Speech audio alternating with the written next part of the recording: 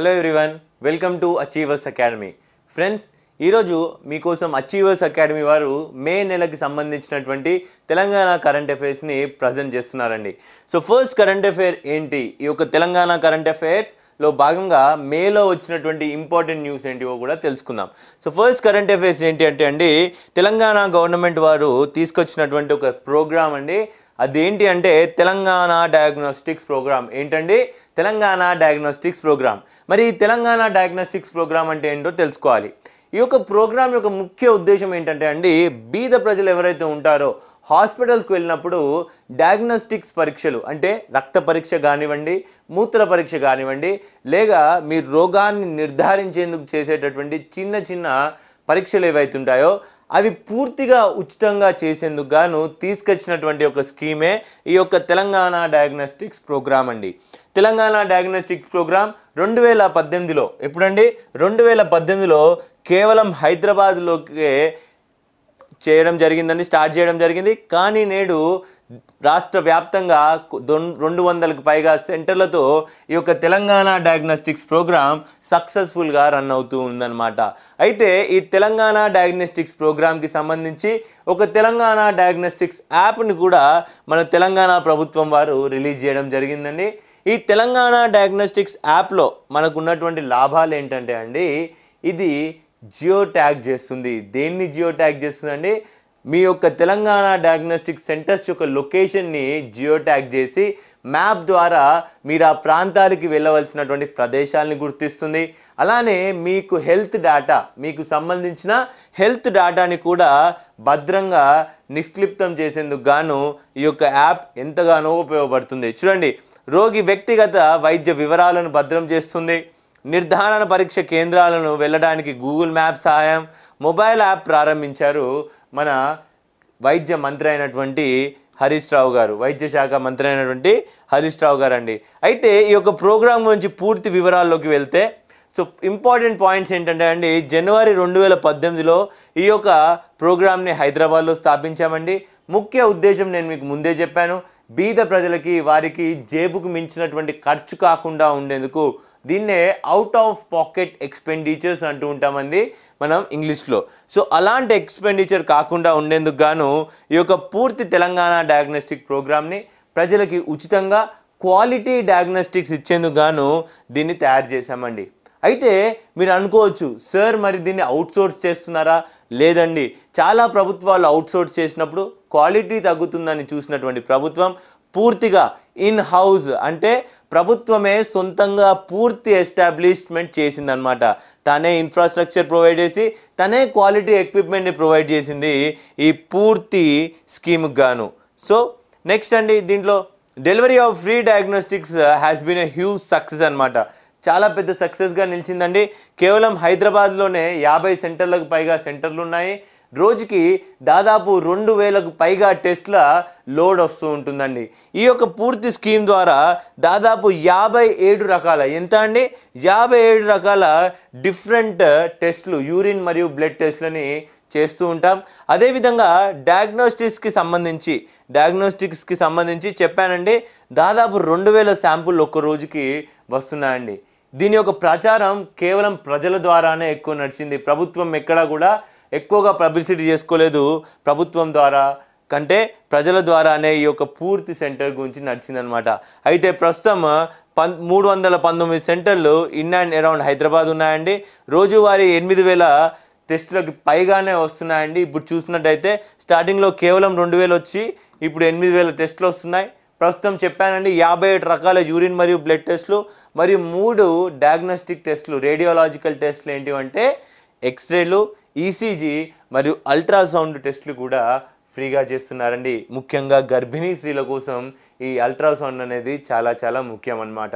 అదేవిధంగా ఇంకా దీన్ని ఎక్స్పాండ్ చేసేందుకు అంటే ఈ యొక్క డయాగ్నోస్టిక్ స్కీమ్స్లో మనకి హెల్త్ డిపార్ట్మెంట్ వారు ఇంకా సొఫిస్టికేటెడ్ టెక్నాలజీలు ఎలాంటివండి, సిటీ స్కాన్లు కానివ్వండి, ఎంఆర్ఐ స్కాన్లు కానివ్వండి తెచ్చేందుకు కూడా ఆలోచిస్తూ ఉందన్నమాట మన తెలంగాణ ప్రభుత్వం. సో గుర్తుపెట్టుకోవాల్సిన అంశాలు ఏంటి అంటే, తెలంగాణ డయాగ్నోస్టిక్ స్కీమ్ వారు తెచ్చినటువంటి యాప్ గురించి గుర్తుపెట్టుకోవాలి. దీన్ని 2018లో ప్రారంభించారన్న అంశాన్ని గుర్తుపెట్టుకోవాలి. అదేవిధంగా దీంట్లో 57 ప్రతి నెంబర్ ఇంపార్టెంట్ అండి పోటీ పరీక్షలకు సంబంధించి 57 రకాల యూరిన్ మరియు బ్లడ్ టెస్టులు చేస్తున్నాం తెలంగాణ డయాగ్నోస్టిక్ ప్రోగ్రామ్ ద్వారా మరియు ఇది పూర్తిగా ఉచితం దీన్ని పూర్తిగా ప్రభుత్వం వారే ఎస్టాబ్లిష్ చేశారు మరియు last and final important point ఈ యొక్క తెలంగాణ డయాగ్నోస్టిక్ ప్రోగ్రామ్కి సంబంధించి ఏదైనా ఉంది అంటే దీంట్లో ఎంఆర్ఐ సిటీ స్కాన్లు చేయట్లేదు కేవలం ఎక్స్రేస్ అల్ట్రాసౌండ్ టెస్ట్లు ఈ రెండిటితో పాటు ఇంకో ముఖ్యమైన టెస్ట్ కూడా చేస్తున్నాం అదే ఈసీజీ టెస్ట్లు ఈ 3 టెస్టులు మాత్రమే ఎంఆర్ఐలు సిటీ స్కాన్ల వంటి కాస్ట్లీ టెస్టులు ఇంకా ఇంక్లూడ్ చేయలేదు కానీ ప్రభుత్వం ఆలోచిస్తుంది అంతే so next important current affair అండి తెలంగాణ పరంగా చూసినట్టయితే టీ హబ్ మరియు ఫాల్కాన్ ఎక్స్ అనే సంస్థ ఏంటండి తెలంగాణకి చెందినటువంటి స్టార్టప్ ఇంక్యుబేటర్ ఏంటండి స్టార్టప్ ఇంక్యుబేటర్ అయినటువంటి టీ హబ్ మరియు అమెరికా సంస్థ అయినటువంటి ఫాల్కన్ ఎక్స్ ఇవి రెండు కలిసి మన తెలంగాణకి చెందినటువంటి స్టార్టప్స్ ఏవైతే అంతర్జాతీయ స్థాయికి ఎదిగే అవకాశం ఉందో అవి అంతర్జాతీయ స్థాయికి ఎదగాలని అనుకుంటున్నాయో వాటికి ఫాల్కన్ ఎక్స్ 5 వారాల పాటు అమెరికాకి తీసుకెళ్ళి వారి యొక్క స్టార్టప్స్ని అక్కడ ప్రజెంట్ చేసి వారికి ఇన్ హౌస్ ట్రైనింగ్ ఇచ్చి అందులో గెలిచినటువంటి స్టార్టప్కి దాదాపు $1,00,000 ఎంత అండి $1,00,000 బహుమతిగా కూడా ప్రకటించబోతున్నారు ఈ యొక్క కోఆర్డినేషన్ వల్ల ఏంటంటే టీ హబ్ అనే సంస్థ ఫాల్కన్ ఎక్స్తో కలిసికట్టుగా ఈ యొక్క స్కీమ్ని తేవడం ద్వారా లేదా ఈ యొక్క ప్రోగ్రామ్ని ఇంప్లిమెంట్ చేయడం ద్వారా మన తెలంగాణకు చెందినటువంటి స్టార్టప్లు రేపు అంతర్జాతీయ స్టార్టప్లుగా తీర్చిదిద్దుకునే అవకాశం ఉంటుందన్నమాట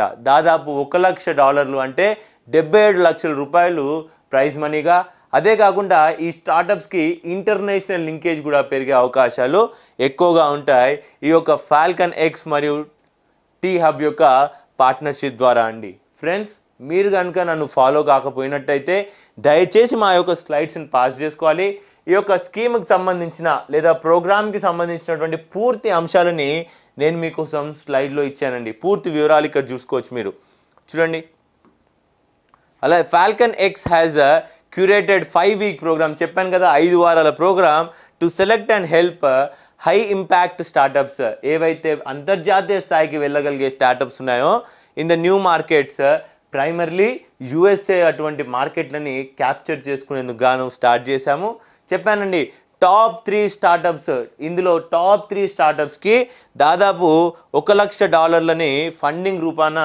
ఈ ఫాల్కన్ ఎక్స్ అనే సంస్థ వాటిలో ఇన్వెస్ట్ చేస్తుందన్నమాట ఓకే సో నెక్స్ట్ చూసేద్దామండి నెక్స్ట్ కరెంట్ అఫైర్ కార్బన్ ఇది చాలా ఇంపార్టెంట్ అండి కార్బన్ ఉద్గారాలను తగ్గించేందుకు గాను గూగుల్తో ఒప్పందం ఏంటండి కార్బన్ డయాక్సైడ్ ఎమిషన్ని మన యొక్క వెహికల్స్ నుంచి వచ్చేటటువంటి CO2 ఎమిషన్ని మరియు ట్రాఫిక్ ఏదైతే సిటీస్లో ట్రాఫిక్ ఉంటుందో ఆ ట్రాఫిక్ని కూడా కంట్రోల్ చేసేందుకు గాను తెలంగాణ ప్రభుత్వం గూగుల్తో ఒక అగ్రిమెంట్ చేసుకుందండి ఈ అగ్రిమెంట్ ద్వారా మనకు జరిగేటటువంటి లాభాలు ఏంటంటే అండి గూగుల్ వారు ఎక్కువ ట్రాఫిక్ ఉన్న ప్రదేశాల్లో ఒక గ్రీన్ ట్రాఫిక్ జోన్లని నిర్మిస్తారనమాట వారు ఆర్టిఫిషియల్ ఇంటెలిజెన్స్ టెక్నాలజీ ద్వారా ఏ ఏరియాస్లో ఎక్కువగా కార్బన్ డయాక్సైడ్ లేదా మీథేన్ లేదా కార్బన్ మొనాక్సైడ్ వంటి గ్యాసెస్ ఎమిషన్ అవుతున్నాయి ఏ ఏరియాస్లో ఎక్కువగా ట్రాఫిక్ జామ్లు ఉంటున్నాయన్న పూర్తి వివరాలని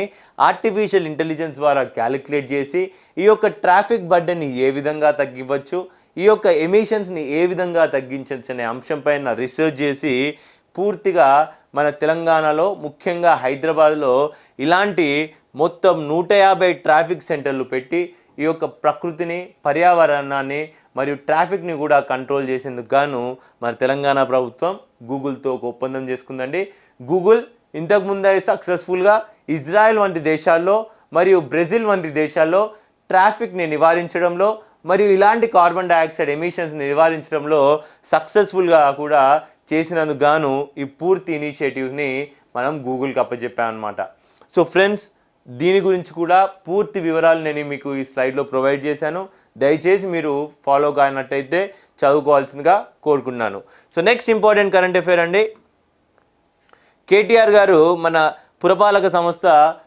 మంత్రి అయినటువంటి కల్వకుంట్ల తారక రామారావు గారు దావోస్ విజిట్కి వెళ్ళారండి. వారు దావోస్ విజిట్తో పాటు యూకే లేదా యునైటెడ్ కింగ్డమ్కి కూడా వెళ్ళారు వారి డెలిగేషన్తో. ఇది ముఖ్యంగా ఎందుకంటే అండి తెలంగాణకి ఇండస్ట్రీస్ని రప్పించేందుకు మన దేశాన్ని వాళ్ళకి ప్రజెంట్ చేసేందుకు గాను వీరు వారి టీంతో వెళ్ళడం జరిగింది. మరియు దావోస్ విజిట్ ఇందులో ముఖ్యంగా వరల్డ్ ఎకనామిక్ ఫోరం స్విట్జర్లాండ్లో జరిగేటటువంటి దావోస్లో జరిగేటటువంటి వరల్డ్ ఎకనామిక్ ఫోరం ద్వారా మనం మన రాష్ట్రానికి దాదాపు 4,500 కోట్ల పెట్టుబడులని ఆకర్షించడం జరిగిందండి. ఎంత అండి? 4,500 కోట్ల రూపాయలని ఆకర్షించడం జరిగిందనమాట. ఓకే, అయితే ఈ వరల్డ్ ఎకనామిక్ ఫోరం అనేది ఎప్పుడు స్థాపించారండి? 1971లో. దీని యొక్క ముఖ్య ఉద్దేశం ఏంటంటే అండి గవర్నమెంట్లు, విద్యావేత్తలు, సైంటిస్టులు, సివిల్ సొసైటీ వారు, బిజినెస్ మ్యాన్స్ అందరూ కలిసికట్టుగా కూర్చొని వారు ప్రజెంట్ చేసుకుని ఒక చర్చించేందుకు గాను ఒక వేదికను క్రియేట్ చేశారండి. దీని యొక్క ముఖ్యమైన మిషన్ ఏంటంటే committed to improving the state of world by engaging business, political, academic and other leaders of society to shape global, regional and industry agenda. Okay, ఇది వచ్చేసి దాని యొక్క మిషన్ అన్నమాట. దీన్ని స్థాపించినటువంటి వ్యక్తి ఎవరు అంటే దీన్ని స్థాపించినటువంటి వ్యక్తి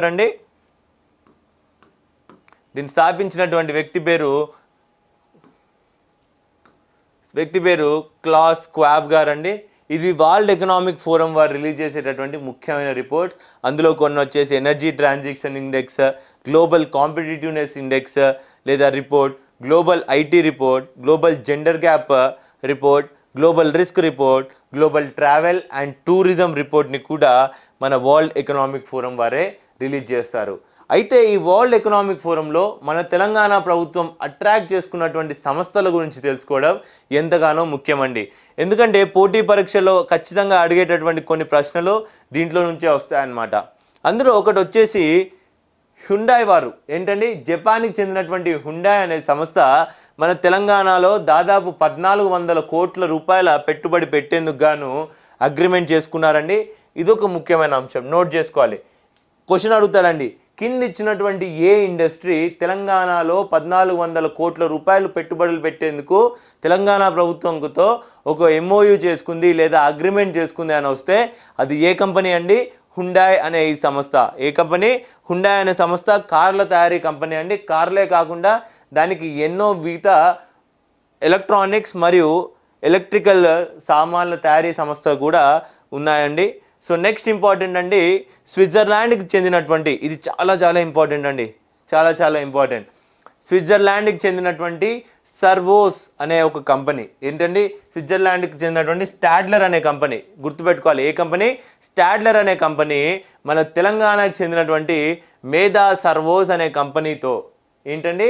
మేధా సర్వోస్ అనే కంపెనీతో మన తెలంగాణలో, మన హైదరాబాద్లో లేదా రంగారెడ్డి ప్రాంతంలో ఈ యొక్క కోచ్ ఫ్యాక్టరీ, రైల్వే కోచ్లు తయారు చేసే ఒక పరిశ్రమను పెట్టేందుకు గాను ఒక జాయింట్ వెంచర్ అగ్రిమెంట్ జరిగింది. ఏంటండి? Joint venture agreement. Joint venture agreement అంటే ఏంటంటే ఈ యొక్క సంస్థ ఉంది కదా స్టాడ్లర్ కో అనే సంస్థ, దాని ఆపరేషన్స్ అన్నీ కూడా భారతదేశంలో మన తెలంగాణలో ఈ యొక్క మేధా సర్వోస్ అనే కంపెనీ చూసుకుంటుంది అనమాట. వారు టెక్నాలజీ పంపిస్తారు, వీరు ఇక్కడ తయారీ చేస్తారనమాట. ఆ విధమైన ఒక జాయింట్ వెంచర్ తెలంగాణకు చెందినటువంటి మేధా సర్వోస్ వారు ఎవరితో జాయింట్ వెంచర్ అయిందండి? స్టాడ్లర్ కో, స్విట్జర్లాండ్కి చెందినటువంటి కోచ్లు తయారు చేసేటటువంటి సంస్థ అయినటువంటి స్టాడ్లర్ కోతో. ఇది దాదాపుగా ఈ యొక్క పూర్తి ఇన్వెస్ట్మెంట్ 1000 కోట్ల వరకు కూడా ఇన్వెస్ట్మెంట్ చేస్తుందండి ఈ సంస్థ మన తెలంగాణలో. తద్వారా తెలంగాణకి 2,500 కొత్త ఉద్యోగాలు దక్కే అవకాశాలు కూడా ఉన్నాయన్నమాట. ఇది కూడా చాలా ఇంపార్టెంట్. ఇటీవల కాలంలో ఏ రైల్ కోచ్ కంపెనీ అడగొచ్చండి, ఏ రైల్ కోచ్ కంపెనీ మన తెలంగాణలో ఏ రైల్ కోచ్ కంపెనీ తెలంగాణలో మేధా సర్వోస్ లిమిటెడ్ వారితో జాయింట్ వెంచర్ చేసుకుంది అంటే ఆ యొక్క కంపెనీ పేరు ఏంటండి? Stadler company. కంపెనీ పేరు Stadler.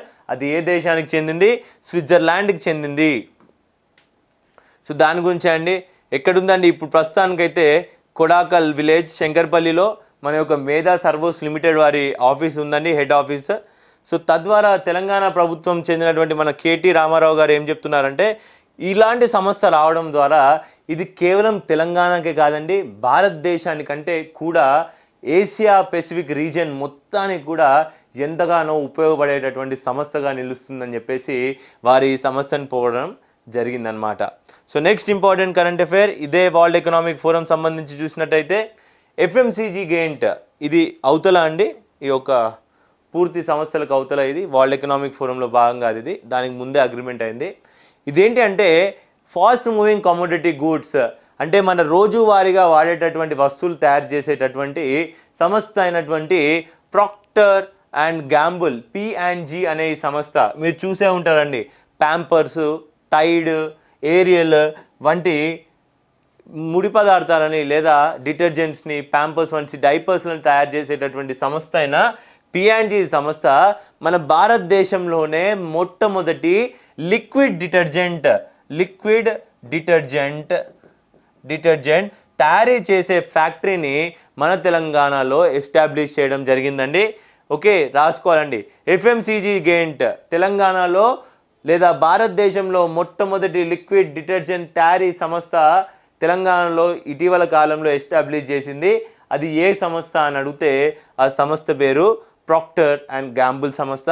Set up first liquid detergent manufacturing in India in Hyderabad outskirts.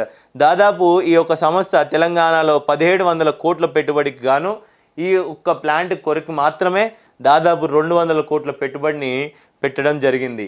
Okay, so next important current affair Telangana పరంగా అంటే ఈ యొక్క దావో సమ్మిట్లో జరిగిన ఒక అంశం అండి. ఇది కూడా Aashirvaad pipes to invest 500 crores. ఎంత అండి? తెలంగాణలో 500 కోట్లు ఇన్వెస్ట్ చేసేందుకు గాను బెల్జియంకి చెందినటువంటి ఆశీర్వాద్ పైప్స్, ఇది భారతదేశ పైపులు కాదండి, పేరు వింటే అందరం భారతదేశ పైప్స్ అనుకుంటాము, కానీ దేనికి చెందినండి? బెల్జియం అలీ యాక్సిస్ అనే గ్రూప్కి చెందినటువంటి ఈ యొక్క ఆశీర్వాద్ పైప్స్ వారు తెలంగాణలో దాదాపు 500 కోట్ల పెట్టుబడితో వారి పైపుల తయారీ సంస్థను ఎస్టాబ్లిష్ చేసేందుకు గాను ఇదే వరల్డ్ ఎకనామిక్ ఫోరంలో ఒక అగ్రిమెంట్ని కూడా చేసుకున్నాయండి. తద్వారా మన తెలంగాణలో కొత్త ఉద్యోగ అవకాశాలు కూడా కలిగే అవకాశాలు ఎంతగానో ఉన్నాయి. సో పూర్తి అంశం కనుక చూసినట్టయితే మన తెలంగాణ వరల్డ్ ఎకనామిక్ ఫోరం మొత్తం మీద ఒక గొప్ప రాష్ట్రంగా నిలిచిందండి. ఎందుకంటే అన్ని రాష్ట్రాలతో పోల్చినట్టయితే తెలంగాణ రాష్ట్రానికి గొప్ప పెట్టుబడులు మరియు పెద్ద కంపెనీలు ఎంతగానో మొగ్గు చూపాయండి. ఎందుకంటే దేశంలో ఎక్కడ లేనంత ప్రభుత్వానికి చెందినటువంటి ల్యాండ్ ఏదైతే ఉందో అది మన తెలంగాణలో హైదరాబాద్లో అత్యధికంగా ఉంటుందండి. సో దానికి సంబంధించినటువంటి పూర్తి అంశాలు మళ్ళీ ఒకసారి ఇచ్చానండి, చూసుకోవచ్చు మీరు ఒకసారి. ఏంటండి? లూలు అనే కంపెనీ వారు స్పెయిన్కి చెందినటువంటి ఏ కంపెనీలు పెట్టుబడి పెట్టాయంటే ఇక్కడ చూసుకోవచ్చు మీరు. లూలు సంస్థ 500 కోట్ల వరకు పెట్టుబడి పెడుతుంది. ఓకే, మరియు స్విట్జర్లాండ్కి చెందినటువంటి ఫెర్రింగ్ ఫార్మా వారు 500 కోట్లు, స్పెయిన్కి చెందినటువంటి కెమో ఫార్మా వారు 100 కోట్లు. ఓకే, నోవాట్రీస్ వారు 9000 మందికి ఎంప్లాయ్మెంట్ ఇస్తామన్నారు.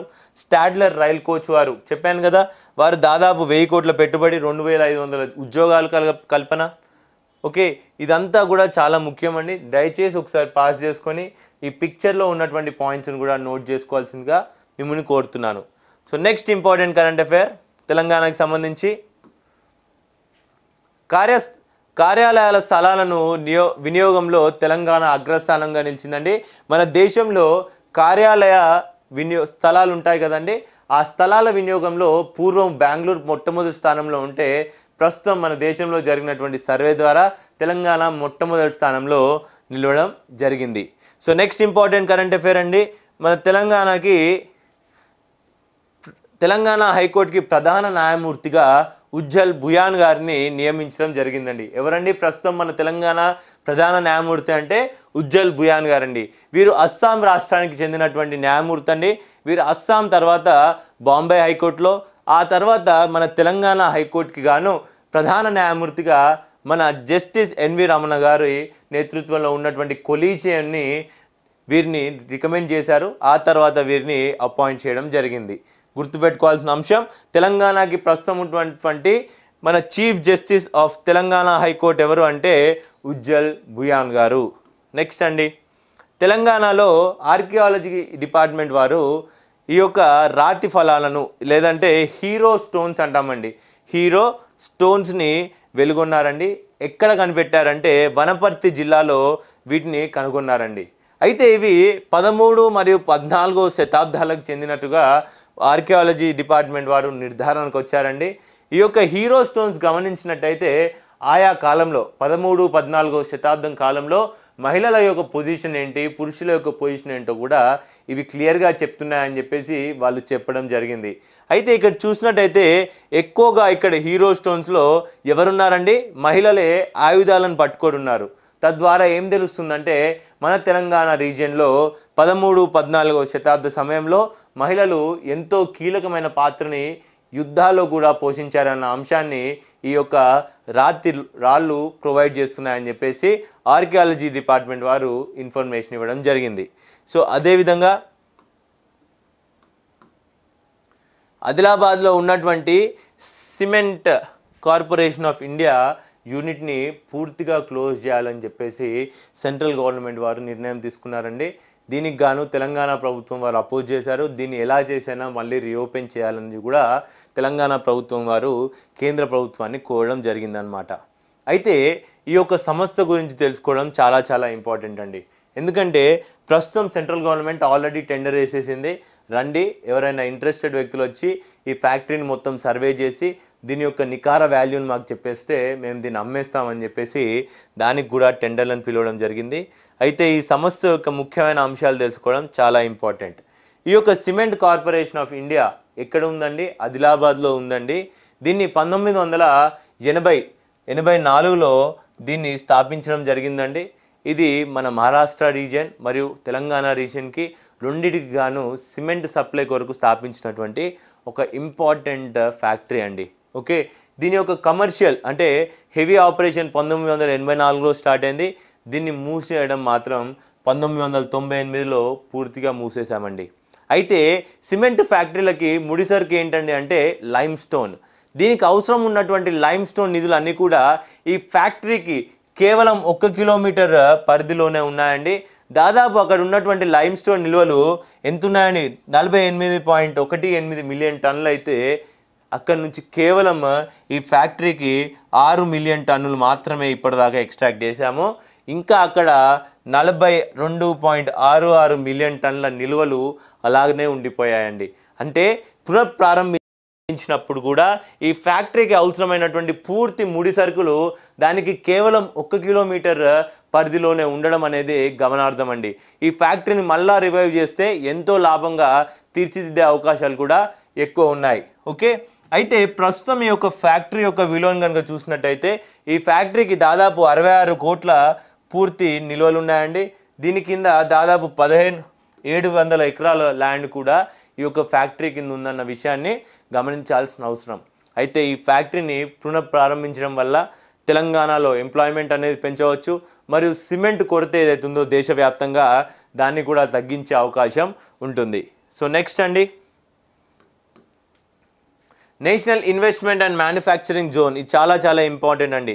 National investment and manufacturing zone గురించి ఇటీవల కాలంలో న్యూస్లో వచ్చిందండి. అయితే మనకు 2 అంశాలు గుర్తుంచుకోవడం చాలా ముఖ్యమండి ఇక్కడ. అవి ఏంటివంటే నేషనల్ ఇన్వెస్ట్మెంట్ అండ్ మ్యానుఫ్యాక్చరింగ్ జోన్కి మరియు స్పెషల్ ఎకనామిక్ జోన్ ఏంటి అండి, ఎస్సీజీల మధ్య తేడా ఏంటో తెలుసుకోవడం చాలా ముఖ్యం అన్నమాట. అయితే ఈ యొక్క national investment and manufacturing zone ఒక సంస్థ వచ్చేసి మన తెలంగాణలో కూడా ఉందండి.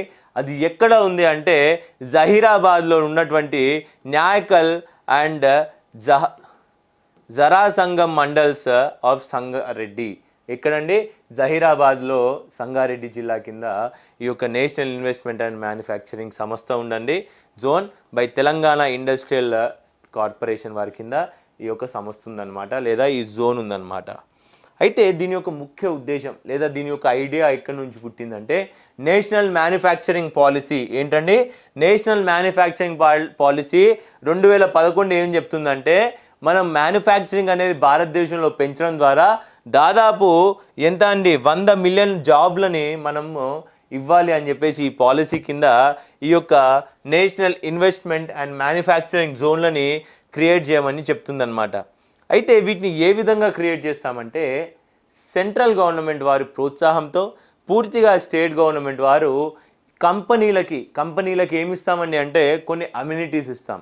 అంటే కొన్ని ట్యాక్సులు తగ్గించడము, లేదా వారికి ఇమీడియట్లీ ల్యాండ్ అవైలబుల్ చేయడము, ఇలాంటివన్నీ కూడా స్టేట్ గవర్నమెంట్ వారు హెల్ప్ చేస్తారనమాట. సో ఆ రూపాన ఈ యొక్క national investment and manufacturing Jones అనేది మనం రాష్ట్రాలు ఎస్టాబ్లిష్ చేసుకుంటూ ఉంటాయండి. చూడండి, the main focus of national investment and manufacturing policy is industrial growth through collaboration with local governments. Local గవర్నమెంట్సే collaboration ద్వారా ఈ ఇండస్ట్రీస్ని పెంచాలన్న ఉద్దేశంతో వీటిని లోకల్ గవర్నమెంట్స్, ముఖ్యంగా స్టేట్ గవర్నమెంట్స్ వారు డెవలప్ చేస్తారండి సెంట్రల్ గవర్నమెంట్ వారి ప్రోత్సాహంతో. నెక్స్ట్ అండి, మనకు మామూలుగా తెలుసండి కొలాబరేటివ్ పద్ధతిలో ఇవి జరుగుతూ ఉంటాయి. ఇండస్ట్రియల్ గ్రోత్ అనేది జరగాలని చెప్పేసి దీని యొక్క ముఖ్య ఉద్దేశం, national investment and manufacturing Jones యొక్క ముఖ్య ఉద్దేశం. అదే కనుక మీరు స్పెషల్ ఎకనామిక్ జోన్స్ కనుక చూసినట్టయితే వీటి ముఖ్య ఉద్దేశం ఏంటంటే ఎక్స్పోర్ట్స్ వచ్చేసి వీటి యొక్క ముఖ్య ఉద్దేశం. ఈ పూర్తి అంశంలో గుర్తుపెట్టుకోవాల్సింది ఏంటంటే అండి, national investment and manufacturing zone తెలంగాణలో ఎక్కడుందంటే జహీరాబాద్లో ఉన్న విషయాన్ని మీరు గుర్తుపెట్టుకోవాలి, రంగారెడ్డి జిల్లా. అదేవిధంగా గుర్తుపెట్టుకోవాల్సిన అంశం, ఇది పూర్తిగా రాష్ట్ర ప్రభుత్వం కిందనే ఉంటుంది. పూర్తిగా ఎవరి కింద ఉంటుందండి? రాష్ట్ర ప్రభుత్వం వారి ఆధ్వర్యంలోనే ఈ పూర్తి సంస్థ ఉంటుంది. దయచేసి దీన్ని ఇంపార్టెంట్ పాయింట్స్ని నన్ను ఫాలో కాని వారు ఇక్కడ నుంచి నోట్ చేసుకోవాల్సిందిగా నేను మిమ్మల్ని కోరుతున్నా. So next important current affair అండి, దీనివల్ల ఉన్నటువంటి ఉపయోగాలు కూడా నేను ఇక్కడ ప్రొవైడ్ చేశానండి మీకు. Okay, so next important current affair, Telangana ప్రభుత్వం వారు ఎవరైతే రోగులకు సహాయపడేందుకు హాస్పిటల్కి వస్తారో వారికి కూడా సబ్సిడైజ్డ్ పద్ధతిలో కేవలం 5 రూపాయలకే భోజనం పెట్టేందుకు గాను ఏం చేశారండి, ₹5 meal scheme for patient attendance అని చెప్పేసి ఒక స్కీమ్ తేవడం జరిగిందనమాట. అయితే ఈ యొక్క స్కీమ్ని నిర్వహించేటటువంటి సంస్థ పేరు తెలుసుకోవడం ఇంపార్టెంట్. ఎవరు నిర్వహిస్తున్నారు? Telangana state medical services infrastructure development corporation వారు. ఎవరండి? Telangana state medical services infrastructure development corporation వారు హరే కృష్ణ మూమెంట్, ఎవరండి? హరే కృష్ణ మూమెంట్ వారి ఆధ్వర్యంతో ఈ పూర్తి స్కీమ్ని ఇంప్లిమెంట్ చేస్తున్నారండి. ఈ స్కీమ్లో ఒక్కో ప్లేట్ భోజనానికి గాను గవర్నమెంట్ ఇచ్చేటటువంటి ఖర్చు ఎంత అంటే దాదాపు ₹26.25 అండి. కానీ ప్రజలు వారి చేతిలో నుంచి కేవలం ₹5 ఇస్తారు. మిగిలినటువంటి ₹21.65 ప్రభుత్వం వారు హరే కృష్ణ మూమెంట్ వారికి అప్పచెప్తారనమాట. ఈ యొక్క ప్రాజెక్ట్ కోసం దాదాపు రాష్ట్ర ప్రభుత్వం ₹38.66 కోట్ల వేయించడం జరిగిందనమాట. ప్రతి సంవత్సరానికి గాను ఎంత ఇస్తున్నామంటే ₹38.66 కోట్ల మనం ప్రభుత్వం ద్వారా ఇచ్చేటటువంటి పూర్తి వాల్యూ ఈ యొక్క పూర్తి ప్రోగ్రామ్కి ఫర్ 1 ఇయర్. గుర్తుపెట్టుకోవాల్సిన అంశాలు, ఈ యొక్క ₹5 మీల్ ప్రోగ్రామ్ హాస్పిటల్ అటెండెన్స్కి ఎవరు ప్రొవైడ్ చేస్తున్నారు? మన తెలంగాణ రాష్ట్ర ప్రభుత్వం. ఎవరి సహకారంతో అంటే Hare Krishna machine. Same GHMC వారు చేసేటటువంటి ₹5 మీల్ కూడా ఇదే హరే కృష్ణ మూమెంట్ వారు ప్రొవైడ్ చేస్తున్నారండి. So next important current affair, Amrabad tiger reserve చాలా ఇంపార్టెంట్ అండి. తెలంగాణలో ఉన్నటువంటి అమరాబాద్ టైగర్ రిజర్వ్లో పులుల సంఖ్య అనేది పెరిగిందని చెప్పేసి నేషనల్ టైగర్ సర్వే ద్వారా తెలిసిందండి. ఇందులో దాదాపు 21 పులులు ఉన్నట్టయితే మన తెలంగాణలో ఉన్నటువంటి అమరాబాద్ టైగర్ రిజర్వ్లో ఎన్ని పులుల సంఖ్య ఉందండి? 21 పులులు ఉంటే దాంట్లో 10 పులులు వచ్చేసి ఫీమేల్ అంటే ఆడపులు ఉన్నాయి, 7 వచ్చేసి మగ పులులు ఉన్నాయి, మిగిలిన 4 వచ్చేసి పిల్ల పులులు అనమాట, బేబీ పిల్ల పులులు ఉన్నాయన్నమాట అమరాబాద్ టైగర్ రిజర్వ్. మరి అమరాబాద్ టైగర్ రిజర్వ్లో పులుల సంఖ్య కాకుండా వీటిని తెలుసుకునేందుకు వారు వీడియో కెమెరాలు అమర్చారండి. తద్వారా ఇక్కడ ఎలుగుబంట్ల సంఖ్య కూడా పెరిగిందన్న అంశాన్ని కూడా ఈ యొక్క పూర్తి సర్వే ద్వారా తెలిసింది. అయితే ఈ అమరాబాద్ టైగర్ రిజర్వ్ ఎక్కడుందో తెలుసుకోవాలి కదా అండి, తెలుసుకుందాం. అమరాబాద్ టైగర్ రిజర్వ్ తెలంగాణలో సదర్న్ ప్రాంతం, సౌత్ ప్రాంతంలో ఉన్నటువంటి ప్రాంతంలో ఒక భాగం అండి. పూర్వం ఇది నాగార్జున సాగర్ శ్రీశైలం టైగర్ రిజర్వ్లో ఒక భాగం అండి. ఎక్కడండి? నాగార్జున సాగర్ టైగర్ రిజర్వ్లో ఒక భాగం. తెలంగాణ ఆంధ్రప్రదేశ్ నుంచి విడిపోయిన తర్వాత నల్గొండ మరియు మహబూబ్ నగర్ ప్రాంతాల్లో ఉన్నటువంటి ఈ నాగార్జున సాగర్ శ్రీశైలం టైగర్ రిజర్వ్లోని ప్రాంతాలని మన ప్రభుత్వం వారు అమరాబాద్ టైగర్ రిజర్వ్గా మార్చడం జరిగిందనమాట. ఓకే, మన భారతదేశంలోనే అతి పెద్ద టైగర్ రిజర్వ్ పేరు ఏంటి అంటే అది నాగార్జున సాగర్ శ్రీశైలం టైగర్ రిజర్వ్. ఇంకో ముఖ్యమైన అంశం కూడా చెప్పాలండి, భారతదేశంలో 52వ టైగర్ రిజర్వ్ పేరు కూడా నేను మీకు చెప్పానండి ఎన్వైరన్మెంట్ కరెంట్ అఫైర్స్లో. ఏంటండి, రామ్గర్ విజ్దారి టైగర్ రిజర్వ్. ఏ రాష్ట్రానికి చెందిందండి? రాజస్థాన్కి చెందినటువంటి రామ్గర్ విజ్దారి టైగర్ రిజర్వ్ భారతదేశం యొక్క 52వ టైగర్ రిజర్వ్ అని కూడా చెప్పాను నేను మీకు మన ఎన్వైరన్మెంట్ కరెంట్ అఫైర్స్లో చూసుకున్నట్టయితే. ఓకే, అయితే దీని యొక్క లొకేషన్ తెలుసుకున్నారు కదా, అమరాబాద్ టైగర్ రిజర్వ్, నల్గొండ, మహబూబ్ నగర్ ప్రాంతాలు. సో నెక్స్ట్ ఇంకొక టైగర్ రిజర్వ్ ఉందండి. తెలంగాణలో 2 టైగర్ రిజర్వ్స్ ఉన్నాయి. ఆ 2వ టైగర్ రిజర్వ్ పేరు ఏంటంటే తెలుసుకుందాం. ఇది నాగార్జున సాగర్ టైగర్ రిజర్వ్ యొక్క స్టాటిస్టిక్స్ అండి మీకోసం ప్రొవైడ్ చేశాను. దీంట్లోనే శ్రీశైల పుణ్యక్షేత్రం కూడా మరియు శ్రీశైలం డ్యామ్ కూడా ఈ నాగార్జున సాగర్ టైగర్ రిజర్వ్లోనే, నాగార్జున సాగర్ శ్రీశైలం టైగర్ రిజర్వ్లోనే ఒక భాగం అండి. అదేవిధంగా తెలంగాణలో ఉన్నటువంటి 2వ టైగర్ రిజర్వ్ పేరు ఏంటి అంటే కవాల్ టైగర్ రిజర్వ్. ఆదిలాబాద్ ప్రాంతానికి చెందిందండి. ఇది కవాల్ టైగర్ రిజర్వ్ ఆదిలాబాద్ జిల్లాలో ఉంటుంది. ఈ యొక్క టైగర్ రిజర్వ్ని గవర్నమెంట్ ఆఫ్ ఇండియా వారు 2012లో టైగర్ రిజర్వ్గా గుర్తించారు.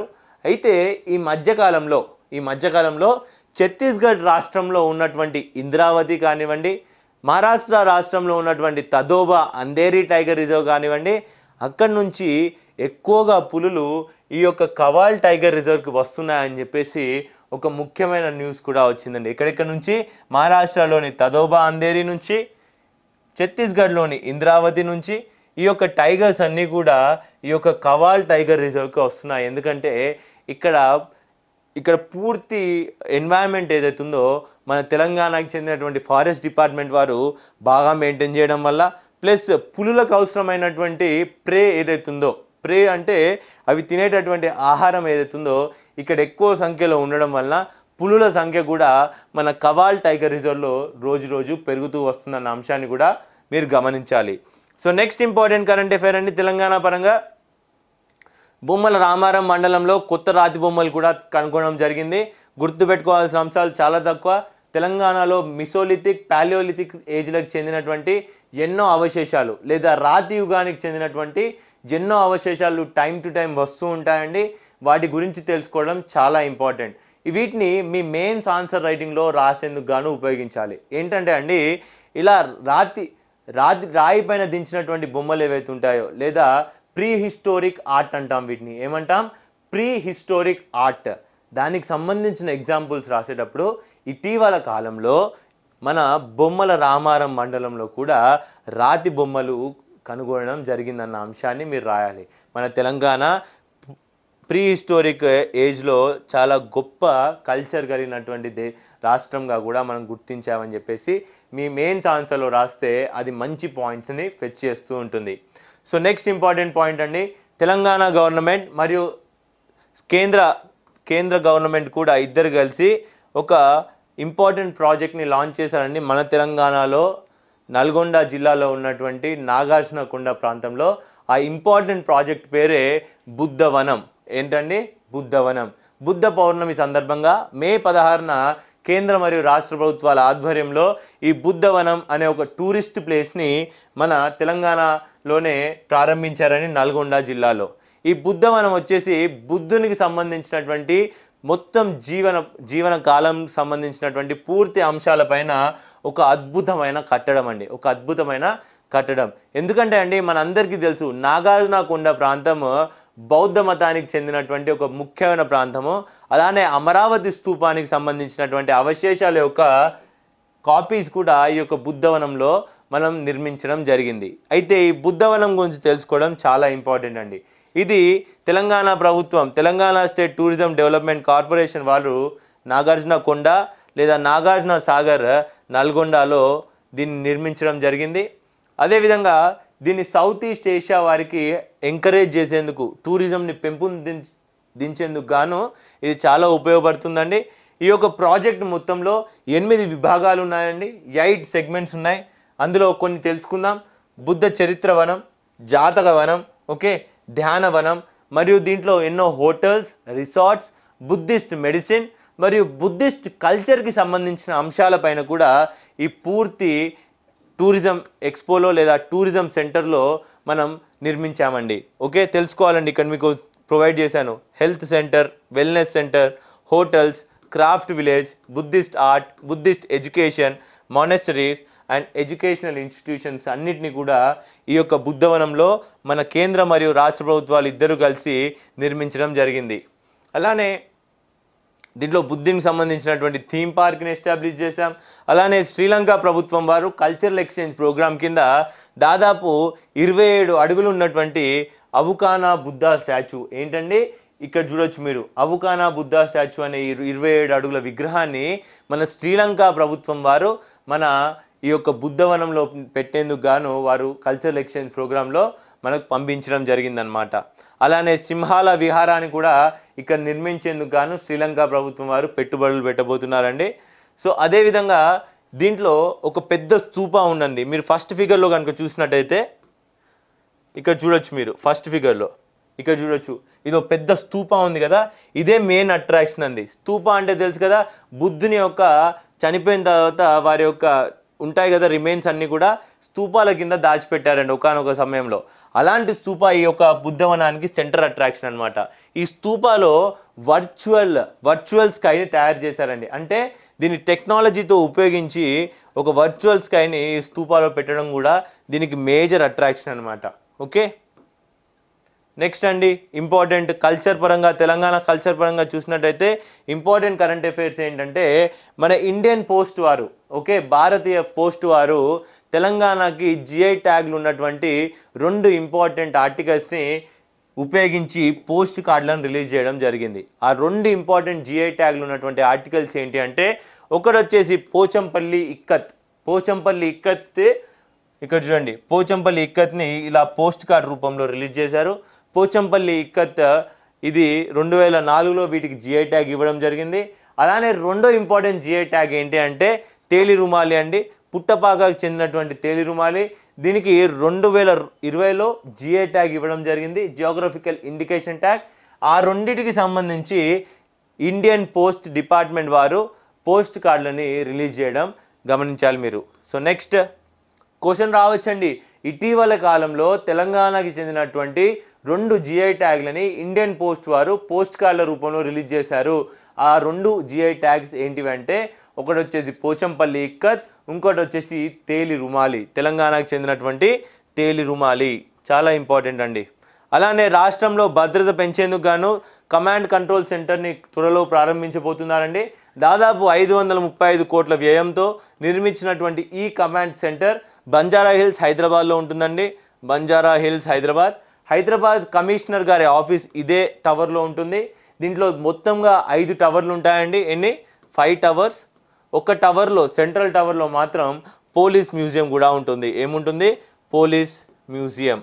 ఓకే, రాష్ట్రానికి భద్రత పెంపొందించేందుకు ఒక సెంట్రల్ కమాండ్ సెంటర్ని నిర్మించారండి మన తెలంగాణ ప్రభుత్వం వారు. దాదాపు 535 కోట్ల వ్యయం అండి, గుర్తుపెట్టుకోవాలి. అలానే సంతాన ప్రాప్తి రస్తు అంటే తెలంగాణ గవర్నమెంట్ వారు సంతాన ప్రాప్తి లేనటువంటి వారికి ఐవీఎఫ్, ఓకే, ఐవీఎఫ్ పద్ధతి ద్వారా వారికి కూడా సంతానం కలిగే విధంగా ఉచితంగా సంతాన సాఫల్య కేంద్రాలను ప్రారంభించాలని చెప్పేసి నిర్ణయం తీసుకుందండి. త్వరలో గాంధీ హాస్పిటల్ మరియు ఎంజిఎం హాస్పిటల్లో ఈ యొక్క స్కీమ్ని లాంచ్ చేద్దామన్న ఆలోచనతో కూడా ఉందన్నమాట. ఇది కూడా గుర్తుపెట్టుకోవాలండి. తెలంగాణ గవర్నమెంట్ వారు తెచ్చినటువంటి స్కీమ్ ఇది కూడా. పూర్తిగా అయితే లాంచ్ కాలేదు, లాంచ్ చేసే ఆలోచనలో ఉన్నారు. అలానే సింగరేణి తన పూర్తి చరిత్రలో అత్యధిక ఉత్పత్తిని చేసిందండి 2021-2022 ఆర్థిక సంవత్సరానికి గాను. ఆ ఉత్పత్తి ఎంత అంటే 6.50 కోట్ల టన్నులండి. మన భారతదేశంలో కోల్ యొక్క షార్టేజ్ ఉందన్న విషయం మనకు తెలిసిందే అండి. అయితే ఈ షార్టేజ్ని కూడా వదిలేస్తూ మన సింగరేణి సంస్థ దేశంలోనే గొప్ప సంస్థగా నిలిచిందండి. గత సంవత్సరంలో దాదాపు 6.50 కోట్ల బొగ్గు ఉత్పత్తి చేసిందండి. ఆ ఉత్పత్తి ద్వారా మన తెలంగాణలో ఉన్నటువంటి సింగరేణి కాలరీ సంస్థ దీనికి 26,000 కోట్ల వార్షిక టర్నోవర్ రికార్డుని చేరుకుందండి. ఈ సంస్థలో 51% వచ్చేసి 51, 41% పరిధిలో రాష్ట్రం మరియు కేంద్ర ప్రభుత్వాల షేర్స్ ఉంటాయండి ఈ యొక్క సింగరేణి కాలరీస్ లిమిటెడ్ సంస్థలో. సో నెక్స్ట్ అండి, తెలంగాణకి సంబంధించినటువంటి ఒక గొప్ప వ్యక్తి గారి పుట్టినరోజు ఇదే నెలలో జరిగిందండి, మే నెలలో. వారు ఎవరంటే భాగ్యరెడ్డి వర్మ గారు. ఎవరండి? భాగ్యరెడ్డి వర్మ. వీరేనండి మన భాగ్యరెడ్డి వర్మ. వీరు గొప్ప దళితోద్యమకారుడు. ఓకే, దళితులని అప్లిఫ్ట్ చేసేందుకు గాను వీరు ఎంతగానో కృషి చేశారండి. అందుకు గాను ఆర్య సమాజ్ వారు వీరికి వర్మ అనే బిరుదునిచ్చారు. ఏమని ఇచ్చారండి? వర్మ అనే బిరుదు. ఎవరిచ్చారు? ఆర్య సమాజ్. వీరు ఏమంటారంటే అండి, దళితులు ఎవరైతే ఉన్నారో వారిని వీరు ఆది హిందువులుగా పిలుస్తారు. అంటే భారతదేశానికి మొట్టమొదటి హిందువులు ఎవరంటే దళితులే అనేసి వీరు చెప్పేటటువంటి అంశం. ఆర్యులు ఎవరైతే ఉంటారో లేదా బ్రాహ్మణులు మేమని చెప్పుకునే వారు ఎవరైతే ఉంటారో వారు బయట నుంచి వచ్చిన వారు, మేము ఇక్కడికి చెందిన వారేమని చెప్పేసి భాగ్యరెడ్డి వర్మ గారు అంటూ ఉంటారనమాట. ఓకే, సో వారు చేసినటువంటి కృషులేంటో వారి గురించి తెలుసుకోవడం చాలా ముఖ్యమండి. అలానే వీరు జోగిని వ్యవస్థ మరియు దేవదాసి వ్యవస్థని నిర్మూలానికి కూడా వీరు ఎంతగానో కృషి చేశారు. వీరు స్థాపించినటువంటి కొన్ని ముఖ్యమైన సంస్థల గురించి మనం మాట్లాడుకున్నట్టయితే ఒక ముఖ్యమైన సంస్థ ఏంటి అంటే వీరు జగన్మిత్ర మండలి. చాలా ముఖ్యమండి, నోట్ చేసుకోవాలి. జగన్మిత్ర మండలి వీరు స్థాపించినటువంటి సంస్థ పేరు ఏంటండి? జగన్మిత్ర మండలి అనే ఒక సంస్థను స్థాపించి వీరు నాటకాల ద్వారా, ముఖ్యంగా హరికథల ద్వారా, ఏదివండి హరికథల ద్వారా దళితుల్లో నాలెడ్జ్ పెంచేందుకు, ముఖ్యంగా మాలా మాదిగ కులాలకు చెందినటువంటి దళితులు ఎవరైతే ఉంటారో వారికి నాలెడ్జ్ని పెంపొందించేందుకు గాను హరికథల ద్వారా ప్రజల్లోకి వెళ్ళేవారండి. అలానే వీరు స్థాపించినటువంటి ఇంకో ముఖ్యమైన సంస్థ ఆది హిందూ సోషల్ సర్వీస్. 1911లో అండి. అలానే వీరు బౌద్ధ మతాన్ని కూడా ప్రీచ్ చేసేవారండి. ఓకే, మన బిఆర్ అంబేద్కర్ వారి దారిలోనే అనుకోవచ్చు మీరు. అదేవిధంగా భాగ్యరెడ్డి వర్మ గారు ఎన్నో గొప్ప స్పీచ్లు ఇచ్చారు, గొప్ప మీటింగ్స్లో కూడా అటెండ్ అయ్యారు. ముఖ్యంగా వీరు ఇచ్చినటువంటి స్పీచ్లో మహాత్మా గాంధీ గారు కూడా ఎంతో హ్యాపీగా ఫీల్ అయ్యారండి. అలానే బిఆర్ అంబేద్కర్ గారి ఆధ్వర్యంలో జరిగినటువంటి ఎన్నో మీటింగ్స్లో కూడా మన భాగ్యరెడ్డి వర్మ గారు పార్టిసిపేట్ చేశారండి. ఒక్కసారి వీరికి సంబంధించినటువంటి పూర్తి అంశాలని నేను మీకు స్లైడ్ల రూపంలో కంటెంట్ ఇచ్చానండి, దాన్ని కూడా మీరు నోట్ చేసుకోండి. ఇంపార్టెంట్ హైలైట్ పాయింట్స్ని నేను మీకు ఎక్స్ప్లెయిన్ చేస్తాను. గుర్తుపెట్టుకోవాల్సిన అంశాలు, జగన్మిత్ర మండలి మాత్రం ఖచ్చితంగా గుర్తుపెట్టుకోవాలి, ఎందుకంటే కల్చర్లో ఎక్కువగా వస్తుందండి. భాగ్యరెడ్డి వర్మ గారు స్థాపించినటువంటి సంస్థ ఏది అంటే జగన్మిత్ర మండలి అని రావచ్చు, లేదా హరికథల ద్వారా దళితుల్లో నాలెడ్జ్ పెంచేందుకు గాను తీసుకొచ్చినటువంటి ఒక మండలి పేరు, దాన్ని ఎవరు స్థాపించారు, మండలి ఏది, దాన్ని స్థాపించినటువంటి వ్యక్తులేరి అని కూడా క్వశ్చన్ అడిగే అవకాశాలు ఎక్కువగా ఉంటాయి. అదేవిధంగా నేను చెప్పానంటే all India conference for schedule caste లక్నోలో అయినప్పుడు కూడా వీరు మాట్లాడారండి. ఆ మీటింగ్లో అంబేద్కర్ గారు ఉన్నారు. అదేవిధంగా నేను చెప్పాను వీరికి వర్మ అనే బిరుదు 1913లో ఆర్య సమాజ్ వారు ఇచ్చారండి. ఎవరిచ్చారు? ఆర్య సమాజ్ వారు ఇవ్వడం జరిగింది. అదేవిధంగా వీరు కొన్ని సంఘాలను కూడా స్థాపించారండి. అందులో ఒకటి వచ్చేసి మాన్య సంఘం, ఇంకోటి స్వస్తిక్ దళ్. మాన్య సంఘం వచ్చేసి దళితులని నాలెడ్జ్ పెంచేందుకు, ప్రాస్టిట్యూషన్స్ని తగ్గించేందుకు, మరియు స్వస్తిక్ దళ్ ఏదైతే ఉందో ఆ కాలంలో ఇప్పుడు ఉన్నటువంటి కోవిడ్ వ్యాధి లాగానే ప్లేగ్ వ్యాధి కూడా ఎక్కువగా ఉండేదండి. ఆ ప్లేగ్ వ్యాధి నివారణకు ఒక రెడ్ క్రాస్ సొసైటీ లాగా మన దళితులందరితో కలిసి, మిగతా వ్యక్తులందరితో కలిసి ప్రతి వ్యక్తికి, ముఖ్యంగా దళితులకి సహాయం చేసేందుకు గాను స్వస్తిక్ దళాన్ని స్థాపించారండి. అదేవిధంగా ఆది హిందూ మురళీ నివారణ మండలి కూడా వీరు స్థాపించడం జరిగిందనమాట. సో ఇక్కడ చూడండి, మాన్య సంఘం చేసినటువంటి గొప్ప పనులు ఏంటో తెలుసుకోవాలండి ఖచ్చితంగా. భాగ్యరెడ్డి వర్మ గారు స్థాపించినటువంటి ఇంకో సంస్థ పేరు మాన్య సంఘం. దీన్ని 1911లో స్థాపించారండి.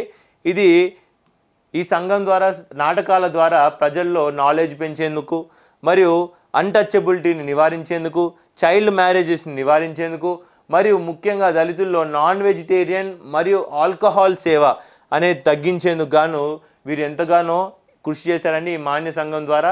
ఇదే మాన్య సంఘం ద్వారా బసవి, దీనినే దేవదాసి వ్యవస్థ లేదా జోగిని వ్యవస్థ అని కూడా పిలుస్తామండి. బసవి, మురళి మరియు జోగిని వ్యవస్థని కూడా నివారించాలని చెప్పేసి వీరు ఎంతగానో కృషి చేయడం జరిగింది. ఓకే, అదేవిధంగా వీరు స్వస్తిక్ దళాన్ని కూడా స్థాపించారని నేను మీకు చెప్పాను. స్వస్తిక్ దళ అంటే ఏంటో. అదేవిధంగా వీరు స్థాపించినటువంటి ఒక మ్యాగజైన్ ఉందండి. ఆ మ్యాగజైన్ పేరు ఏంటంటే పంచం. మ్యాగజైన్ పేరు ఏంటండి? పంచం అండి. ఇది ఒక ఇంగ్లీష్ మ్యాగజైన్. అదేవిధంగా వీరికి ఎడ్యుకేషన్ అంటే కూడా చాలా ఇష్టం అండి.